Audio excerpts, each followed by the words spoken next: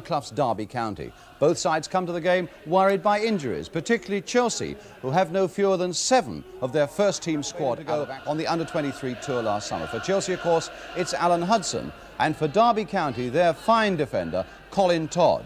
But Derby County also come without 2 excellent players in David Nish and Archie Gemmell, and they now bring back striker John O'Hare into a midfield position, with Roger Davies getting... But now Davies. They went and waited whose throw it was. O'Hare goes through, and a deflection there.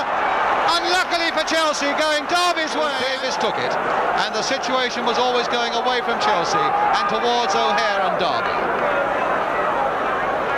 So there's the score then. Derby County leading by a good header away by Webster, and then Hennessy, and he's claiming first of all that Harris kicked him. Nose bleeding rather profusely there as Jimmy Gordon puts the wet sponge to work, because O'Hare again is following up. Back once more for Hinton, and again a difficult-looking cross. Hector right in there! Kevin Hector! But it's been disallowed. Disallowed. There was an infringement there, and Derby, instead of being 2 goals up, remain 1 goal up, causing men to worry all the time. Britain a little touch forward for Osgood. And he's got it through, and he has! Yes, Peter Osgood! The scorer when there seemed no chance at all of a goal. He turned and he curled it just wide of the Derby defence and just inside that far post. A truly brilliant goal from Peter Osgood.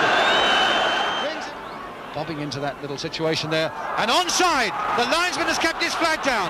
Now here's a chance for Roger Davies. He's gone past. Oh, and what a miss! That, unquestionably, is the miss of the season. The miss of the season for poor Roger Davies. All he had to do is what I suppose 99% of the ground did John Phillips. And then one little tap would have been enough, and that almost certainly...